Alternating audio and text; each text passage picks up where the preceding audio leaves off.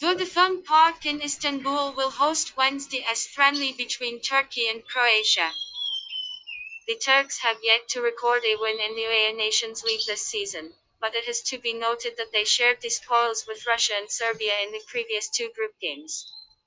A man to keep an eye on in the home team will be Milan ace Hakan Calhanoglu. Croatia boss Zlatko Dalic will use this game to test as many players as possible, with Lav Kalinic, Marin Pongracic, Josip Juranovic, Antonio Mirko Kolic, and Toma Basic all receiving their first call-ups. The good news for the Croats is that Andrej Kramaric has overcome coronavirus. Sevilla midfielder Ivan Rakitic is no longer part of the national team, while Luka Modric is likely to be rested in Wednesday's friendly.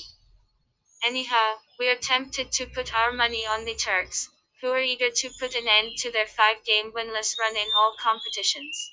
Prediction 2-1.